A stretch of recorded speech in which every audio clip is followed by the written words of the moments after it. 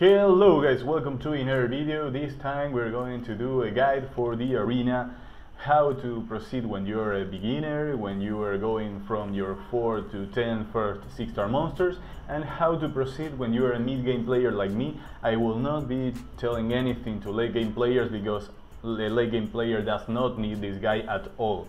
So guys, let's start this by telling you what to do when you're a beginner and when you are going to start farming glory points for those awesome rewards that you have at the shop. First, how do you farm when you are just starting? Then, you should go to your battle log, to your matchups, and you should go as low as possible on your ranks. You should lose on purpose to get easy fights. What you need is to win your fights. And to win your fights, you gotta be as low a rank as you can, because you need to get those players that have a level 14 or a level 1 monster on their defenses. That way you will be making good use of your 10 wings, and you will be aiming to be as low rank as possible in order to fulfill your 10 opponent list, and you will get 2 wings once you clear your full list. That way, for every 10 wings you get 12, and you will make better use of your current wings, because since you are free to play and you're a beginner, you will need as many resources as you can, and you have to make them count. You have to make every resource count. Now, what should you do with the glory points you will farm? Well, when you're a beginner, and for beginner I mean a player who is between level 1 and level 50 and that does not have more than 4 6-star monsters. Maybe you have 1 6-star monster and you have so many amazing 5-star monsters that can compensate for that, and you will be equivalent to my next category, which are the 4 to 10 6-star monster player. However, if you think of yourself as a beginner, do what I just said. Go as low as you can in the ranks, and then you just do as many points as you can, you fight as many fights as you can, and make the best use of you can of your wings. Now, how will you spend them? You go to the shop and you will buy every week this guy here, a Devilmon. You will buy 1 Devilmon every week. It's mandatory. Your first 180 points of each week will be destined to the Devilmon. You will thank me later, because you will feed these to your nat 5 that you will obtain, and you will be able to skill them up, because you will not be getting repeats of those nat 5s, and perhaps if you get another nat 5 of the same type, you will want to keep it anyway. You will not want to feed it to other nat 5s. So guys, by the way, never feed nat 5s. Now, what do you do next? You buy this thing, Sanctum of Energy. As you can see, I'm using my free-to-play account to show you this, because I think it's the more graphical thing I can do. If I show you my main account, I have already maxed a lot of buildings, so it wouldn't be kind of pointless to use that to show you this. Now, this thing will allow you to upgrade the maximum amount of energy that you can have, and that is very important for free-to-play players, because every time you spend 30 crystals to reset, you will get more energy out of those crystals, and you will make much better use of your energy and your crystals. Now, if you are a player that plays all day, then you may want to buy this Mysterious Plant. I did this on my main account. However, since I don't play during the day, my free-to-play account, I did not went further than level 5, because I don't get as much of a benefit from energy refreshing faster. However, it's very recommended to upgrade this if you play during the whole day, because you will get a lot of better use of your resources, and you will be able to play more. Now, for the next stage, what if you are a player that has from 4 to 10 6-star monsters? This is the state which I am right now on my free-to-play account. Now, I will show you what I do. On week 1, Arena has a very particularity, that is a very important particularity that you have to understand. It resets the ranks every 2 weeks. What does it mean? That on the reset week it will be harder to go higher in the ranks, because the points that will be distributed are less. What do you mean, Carlos? You say.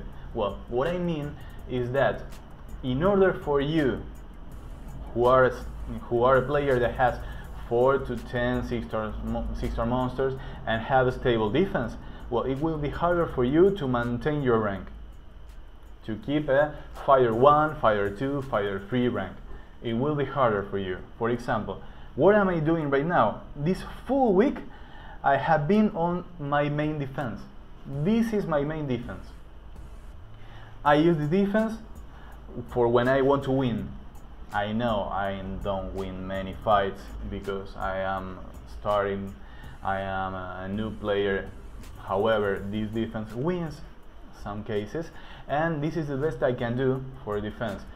And I left it on the full week because I want my team, I want my rank to be Fighter 1 at least. Fighter 1 at least. Because being a Fighter 1 will net me 4 points. As you can see, the 4 right there. If I beat this guy, I get 4 points. For example, I take on this guy, I will get 4 points, 4 glory points. If you were a beginner, when you are a beginner, you will be farming on the challenger ranks and you will be getting 3 points every fight.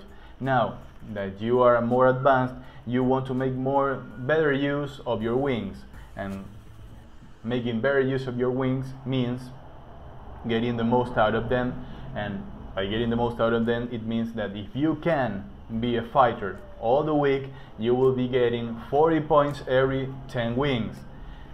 You were getting 30 points every 10 wings when you were a beginner.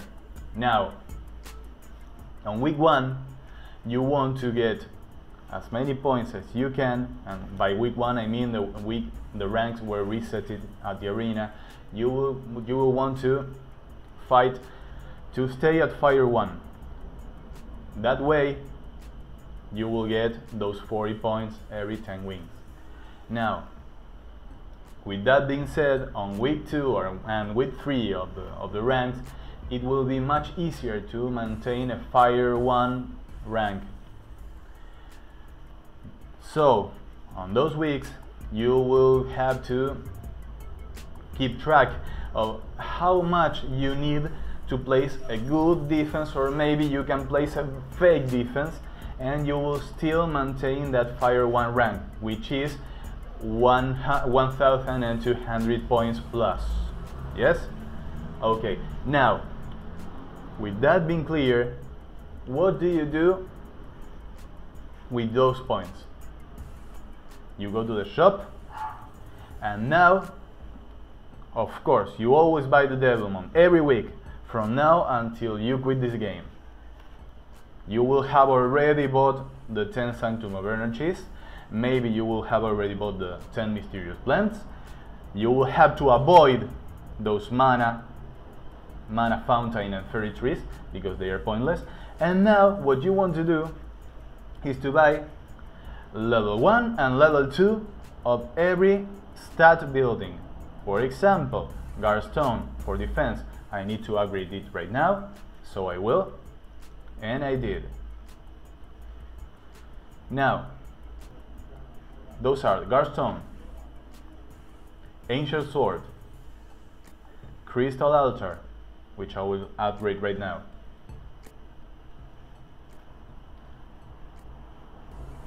I said Crystal Altar, Skytribe Totem, and a Fallen Ancient Giant. Those guys should all be on level 2. Okay? And then, once they are on level 2, you will hear. As you see, I went here before because, well, I love speed.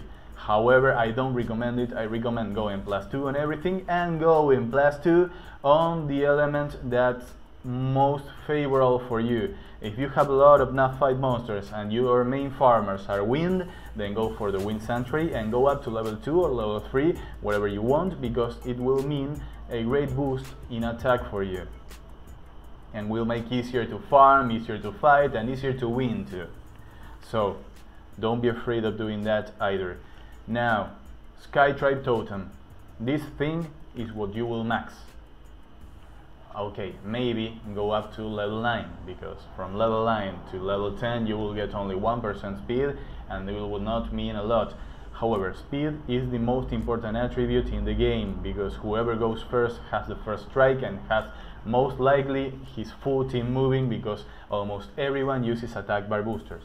For example, what did I do just now? I fought against a player who had a Leo. His Leo went, hit my Megan. My Megan is on Will Runes.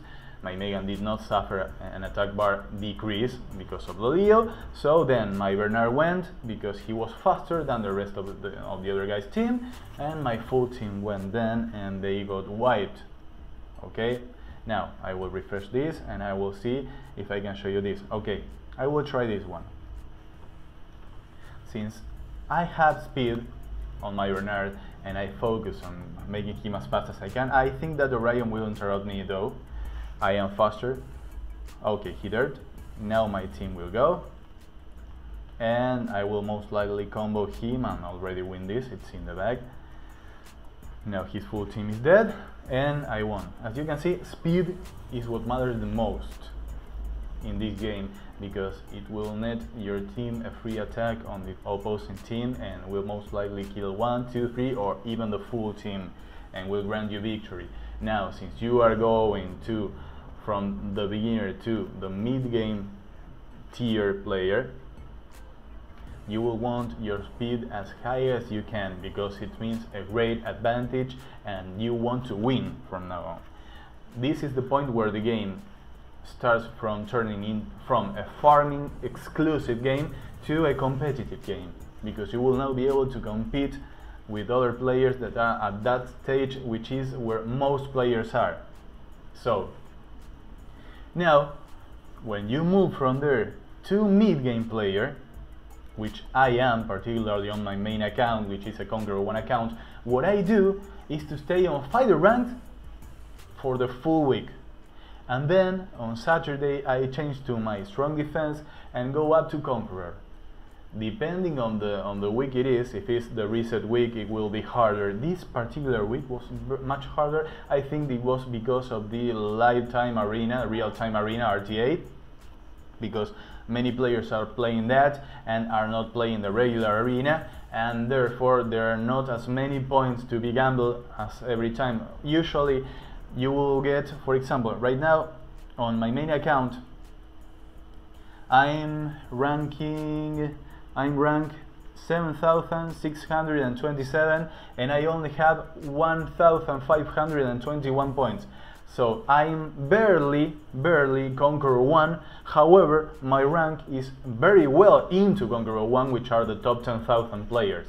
So even the player ranked at 10,000 has less than 1,500 points, which are the minimum you need to be Conqueror. So this week is very particular, and I think this will be the standard from now on, since RTA is going to be a part of our game right now. So guys, what you should keep in mind is that you need to upgrade your buildings as much as you can, because they are like having an extra room. They are very important, and you also need... Okay, let's see if I can get a fight here. Okay, I will be wrecked, because you see he has a speed leader. Let me show you how I lose, and how speed is very important for this. You see, he went first. Now, oh, he dared. I may win even though. Okay, now let's see if his solution goes before mine. He did, and I lose. You see guys, how speed is important for that. Okay, now it's very important to be as fast as you can, because speed is what matters here, and you have to take the first turn. So guys, I ended up with a lose. I don't like finishing my guys with loses. I am trying to find something I can beat. However, I am not finding anything I can beat. Maybe I can take on this. Let's see if I can win one for saying goodbye right now. But guys, the point is, that you need to farm glory points as much as you can, because they will give you stats, and those free stats are what you want. And also, okay, I will lose this one too. Oh, what the hell? Oh my god. Okay, Lucian, please finish this. Can you? Yes, thank you very much. Now, those stats will help you win. As you can see, they help me here, and they help me to get to Conqueror 1 on my main account. So guys, that's my guide for farming glory points. If you have any questions, please feel free to comment, and if you like my content, like, subscribe. If you don't, and if you like them and you don't want to subscribe, just don't subscribe. Do whatever you feel like. Bye guys.